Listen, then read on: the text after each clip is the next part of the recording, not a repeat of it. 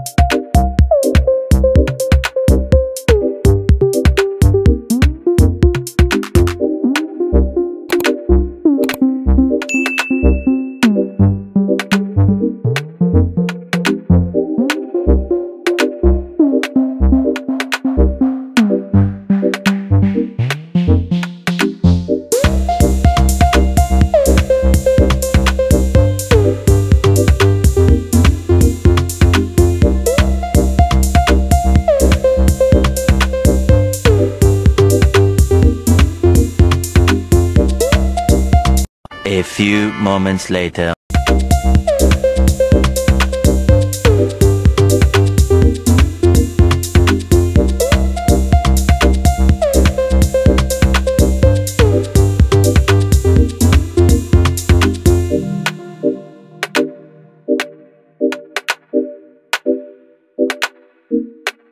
That is it, guys. That's how I was able to achieve this style, even though sometimes I feel like the Durag shifts my hair to another place. Anyways, to spice up this look, I was going to go ahead and use this attachment that I got online, and just to give the look a little spice, a little something.